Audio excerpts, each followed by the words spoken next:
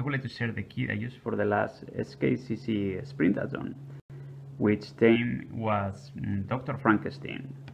I use very simple materials that are easy to obtain. One, a piece of wood. This one is 3/4 by 1.5. I use a couple of regular terminals. I use a couple of wood screws. I use a pen cap. I use the clip, the metallic clip, as the flexing element. I used a copper terminal. This one might be a little more difficult to find, but I saved the information from the bag. You can find this in the local hardware store. I also use the cable from a set of old earphones. The only tricky part, it could be how to wire the cable.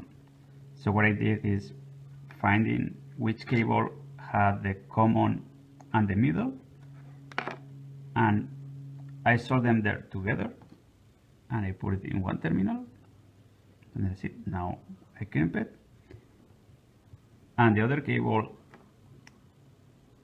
I get rid of the common one. I fold this back, clear the enamel, and put the second terminal. And thanks to the magic of YouTube, here it is. It's all put together. One terminal, two terminals here, one works at the bottom contact. This is the other angle. It performs really well. It can be used over a table, but you can use it as portable too.